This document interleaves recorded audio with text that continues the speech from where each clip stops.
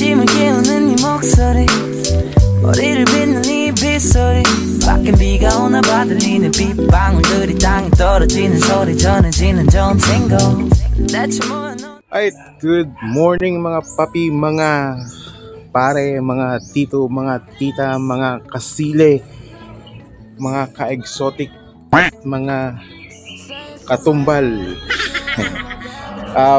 Here we go again to another episode of our vlog. And ngayon, I'll be sharing you yung yellow habanero natin. Yeah, a very common kind of pepper and the well-known type. Marami kasing nag-grow ng yellow habanero kasi marami siyang bunga and it's so easy to grow. So yeah, I'll be showing you yung yellow habanero natin and well, hopefully you will gain additional knowledge tungkol sa yellow habanero natin. So stay with me and we'll show you our yellow habanero. That one, that is our yellow habanero. So as you can see, yellow na yellow.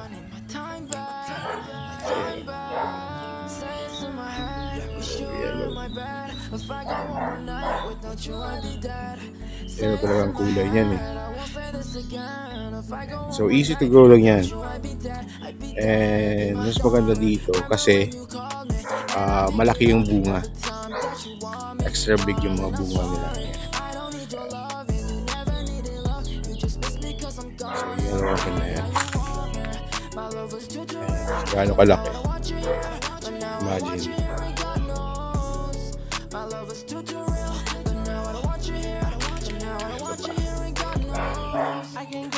Yeah.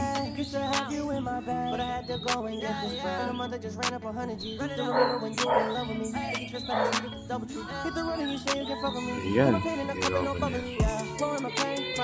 yan yung yellow habanero na hindi pa hinog.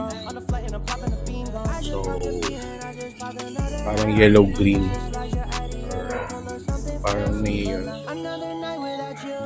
green talaga siya. Ayaw kong focus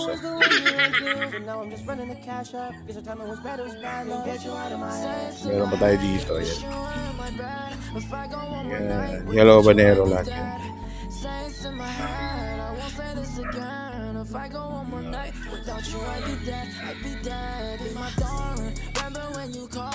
Ito pa. Ayan. Yellow habanero din yung plastic.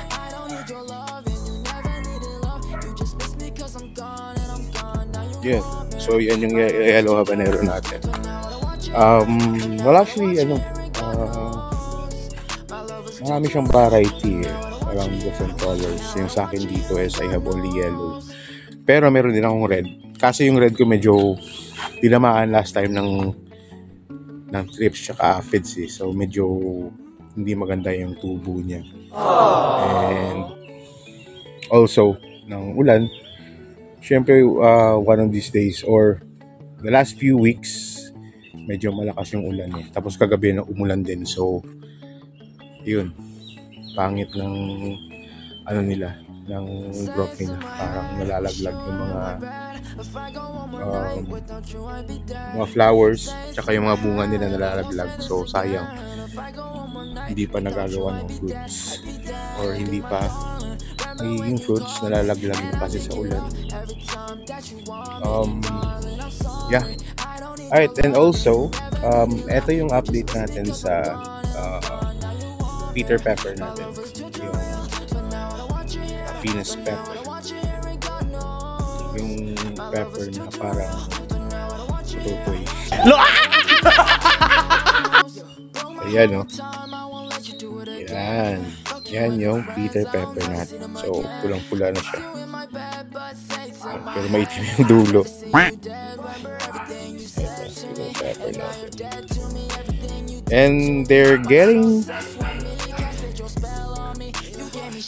ripe na. They come to maturity na ito. Ayan. So, ito yung maganda once na mag-start ng pahinog, sunod-sunod na sila. Hinog na.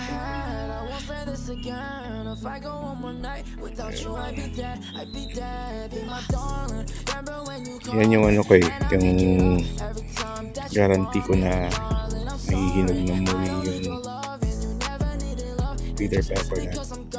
Kasi kung may isang nag-ripen na, yung iba susunodin yun. So eto yung nauna. Ito yung naunang mahinog.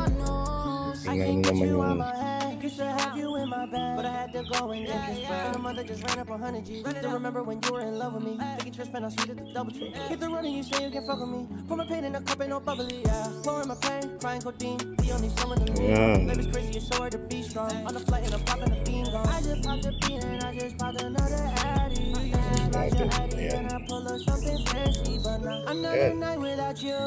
So yan yung Peter Pepper.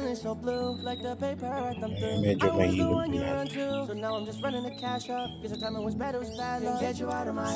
Alright, so yan yung update natin sa Peter Pepper natin, aka Penis Pepper. Alright, so also an update natin sa Black Pearl natin. Ayan, Black Pearl. Daming hinog na. Marami nang nahihinog. Marami lang nila.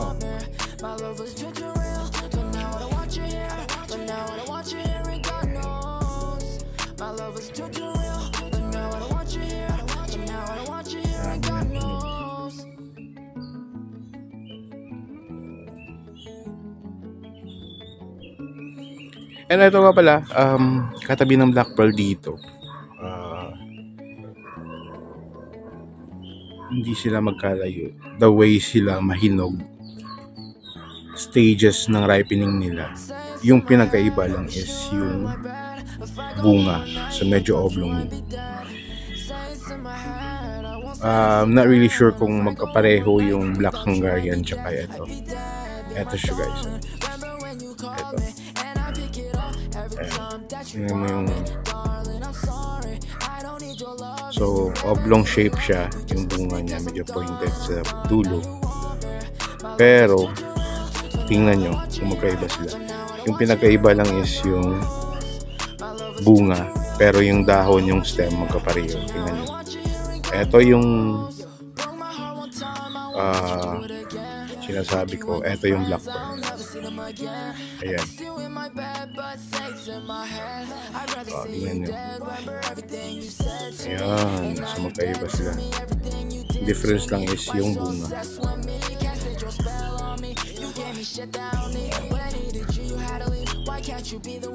same sila sa dahon. Dahon. Ito yung dahon sa kabila. Same. Ito ata yung tinatawag niya ng Black Prince.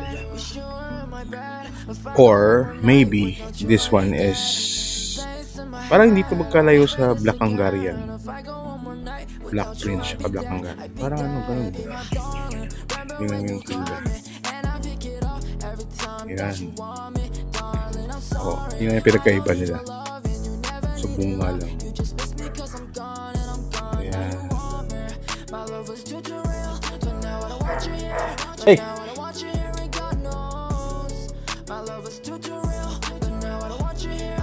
Kulit ng aso ko. Nakain yung lao.